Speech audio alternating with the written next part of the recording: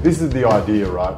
You know, they can be at a brilliant band, but if they don't interact with the industry in the right way, they're really wasting their opportunity. Behind the Wall is real skills, real job, and we're trying to show people how to get those jobs.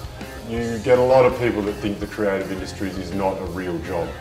It is. You know, bands can get paid, I get paid, sound people get paid, stage managers get paid. It's just not a traditional job. So why Behind the Wall? Because it is behind the wall. You're getting to see what goes on behind the wall of the lights and sound on stage. You know, you can go to a rehearsal studio or recording room and you can pay money there and you can do all that stuff separately, but until you come to Behind the Walls courses, you will not get that insight into what the industry actually is like.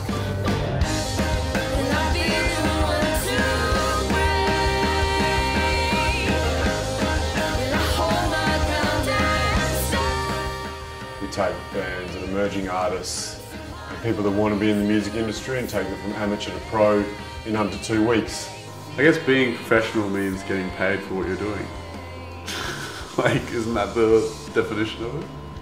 To be a professional, well, I suppose technically it's getting paid, but to be a professional, to me, is probably more about your attitude towards music, because you get people that kind of have an entry level, like, oh, just whip some chords together and shred a bit and make music, and that's all well and good, but you got to kind of think about the bigger picture and think about the actual effort you've got to put into your music. So what I'm offering them is a work experience program, you know, a direct from the brain knowledge to their brains of how things work and what to expect and how to interact with people so that they become the person that we want to deal with. Really, the main tool I've given them is the mind mastery, and that is that every single one of these people should not limit themselves to believing that they are good enough to actually make it. So about 8 o'clock in the morning we've started every day. And we've done a little bit of yoga, so we've done a bit of yin yoga, a bit of hatha yoga, done a little bit of Alexander technique, we've done a little bit of breathing exercises, we've done some chakra, 7th chakra walking meditation, gone for a swim in the ocean, we've gone for surfs. We've just done something to start the day that really helps us set the intention for the day. We've fully catered this Bandcamp project because to not worry about food is to not worry about life, and then you get more time for the creativity that has evolved, and we've definitely seen the creativity evolve. Then after breakfast we have done a music industry lecture, so we've had some subject matter experts come in, some musicians, some copyright experts, myself as a lighting designer, Jesse the audio engineer, and in every course there will be these subject matter experts. They'll change from time to time, but essentially they're people that have had about 10 years or more experience in the industry, and what they offer is a specific set of knowledge and tools to make these bands or people that want to work in the industry understand how big the industry and what their interactions with the industry do. We had our lectures, then we kind of tasked them off with, you know, building a rider, or, you know, working out their branding, working out a logo, really getting the nuts and bolts of their business as a band together. You know, figuring out a plan for the future, basically.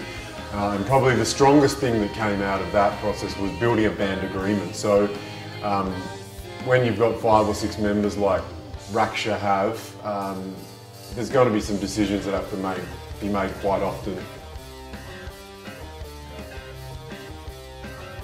Then we had lunch, and then we gave them an hour of free time, but I really encouraged them to use it to promote themselves and to spread their word about the concert that we're going to have at the end of the 10-day course, which is kind of like the assessment of sorts to prove to themselves and the world that, you know, in 10 days they've actually got this professional mindset. So I'm hoping that they'll go and interact with the industry and the nightclub that we're going to play the gig in, and really, you know, use the teachings that we've offered them to really make some industry contacts and, you know, let them know what they want for sound-wise, and I'm going to be doing the lighting for them, and, you know, really get the most out of this show. Well, the first thing that has really come across to me is how small the music network is. So like, and also the amount of effort they put into their lighting and their sound and all that. You need to be very appreciative of what they do. And it is about the music, but the show incorporates a lot of like, you've got your lighting, you've got your sound guys, they're all working together to put on the best show possible. My whole life I've gone into gigs, you know, you say good day to the sound guy at the start of the gig, you say goodbye to him at the end, that kind of thing. But I've never like had a conversation or like built up like a relationship with a sound guy before. At 3 p.m, 3 till 6, we gave them rehearsals. So we did a little bit of recording with that, but mainly it was for them to work out the material, work out the right set list and get things tight. And having a sound engineer or a monitor engineer at their side to really coach them through what is right and wrong and what they do and don't need to do, and certain techniques they can do to avoid and keep that stage sound low so the front of house sound can really be nice and clean. In the evening after dinner, we did roadie school. So roadie school is another course that can be taken separately, but essentially that is a brief but quite extensive overview of a lot of the equipment that you're going to come across in a stage setup or in a live event setup, and then the practical application of those things. So it's actually setting up a small PA, understanding signal flow, understanding DMX and lighting protocol, understanding how to rig a light, how to be safe, how to really dress the stage and finish it off, to then maybe go out and get some jobs in the industry and continue to network. So yeah, day by day for 10 days we had a combination of all those elements, and we've really built on building this band to what I believe is now a semi-pro and if not a professionally thinking band that has some clear targets for the future and really hasn't set any limits for themselves as to where they can go for their entire career. Opened my mind to an entire new idea of professionalism, and it made me realise how far from that we are, and I think we have taken a big step towards that. It is the dream to be a musician. Before this camp, I thought it was unrealistic. Now I know there is a bit of a chance. Got a lot better chance now. Like the proper sound and the full lighting rig, and just all of the effort that's gone into it, not just from us but for everyone else, is going to make this a really, really special gig for us. I just think it's just been amazing to really, really work hard and to be told these are the things you should be doing, and like look, we all got face paint right now, like we're really working on our image and just really working on becoming tight, and like just the way that we interact with each other and the audience and you, and just I'm just pumped. I feel like we've learned so much stuff, because it's been really good to be put in a situation where you've got to do it, like you've got to learn, you've got to you've got to really pump it, and it's really great. Really excited to show everyone what we've learned and how much more professional we are as a band. This gig feels completely different to any other gig we've ever done before. Jared has been showing us how to prep properly for this gig for the past week and a half. We've been doing stuff that we've never done before.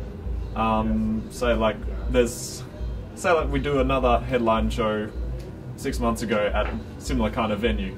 We'd prep for maybe a day before. We get set lists done before the gig, that's about it. But we've put in a lot of effort in the lighting.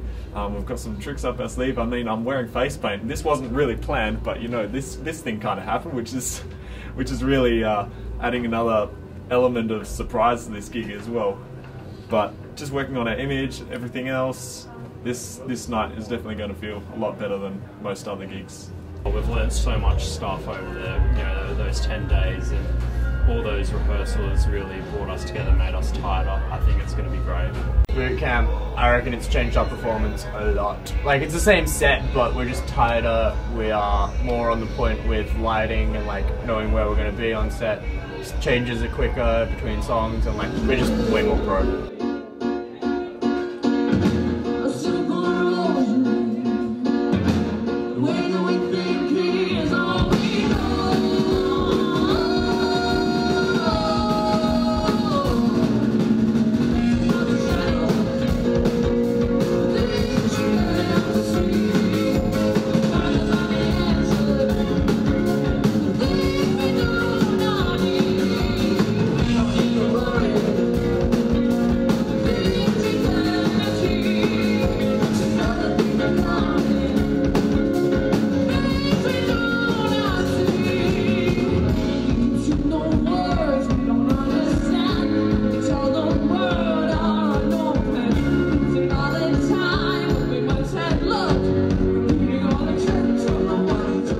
this time I want to play a huge festival.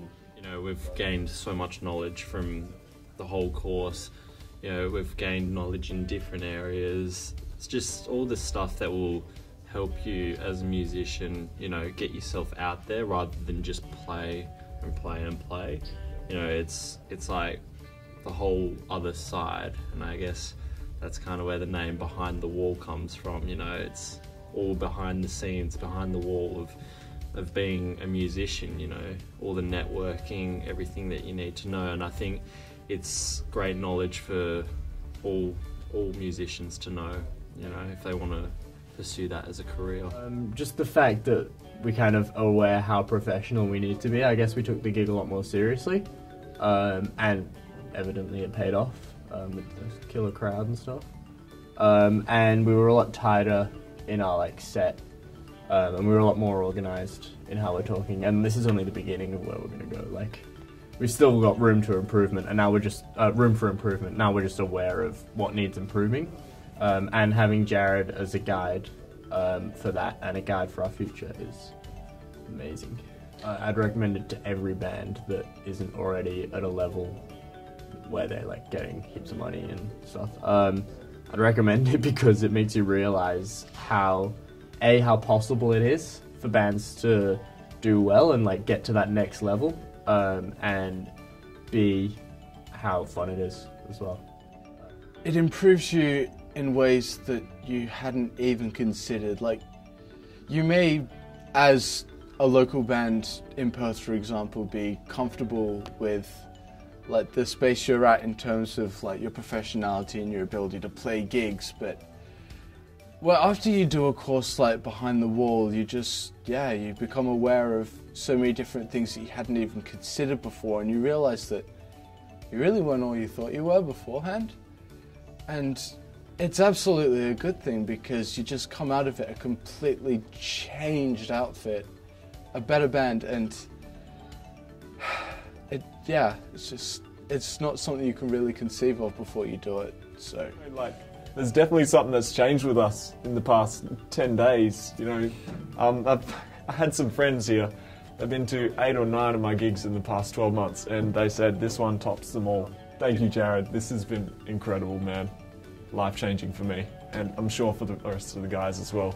But I thought we were up here. Turns out we were somewhere down here. There was so much stuff that we were missing with our live shows, and the whole communication with sound guys. That's probably the most beneficial thing I've gotten out of this. But as well as that mental stimulation, being able to plan for the future and that kind of thing as well. But starting out on that first day, right down there. And after this 10 days, we're not way up the top yet, but we know how to get there. I will never stop dreaming the dream that is higher than the dream I dreamt yesterday. And that's what Behind the Wall is about. It is not just about music industry skills. It's about evolving people into believing in themselves to actually create their own destiny by using people like me and my network to help them get where they want to get. Behind the Wall is a license to never stop learning.